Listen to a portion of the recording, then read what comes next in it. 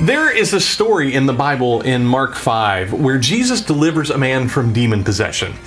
The man had become an outcast of society. He had no value to the people of the town nearby. He was relegated to that role of the crazy guy who lived out in the tombs. But Jesus saw his value as a human being, and he did something to help restore his humanity. He didn't write him off for being different. He didn't blame him for his issues. He helped the man. Now, too often, we can look at someone who is different from us and discount them as having no value to us or to society. We see them as lesser than, and mentally place them in a lower place in society than our own.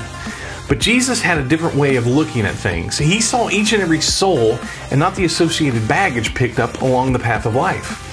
We all pick up baggage. We aren't all fortunate enough to walk the perfect path that leads us to a trouble-free life. Some baggage we cause, while some baggage comes to us through no act of our own. In either case, baggage happens to everyone.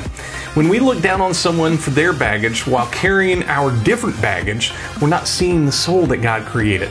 We want people to see us for who we are and not our baggage, so we do our best to hide our own. And there are those whose baggage is just too much to hide. And oddly enough, the very people we too often have the most disdain for are the ones we should love the most.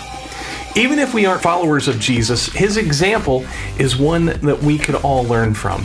And that, my friends, is your faith element for today. Thanks for watching.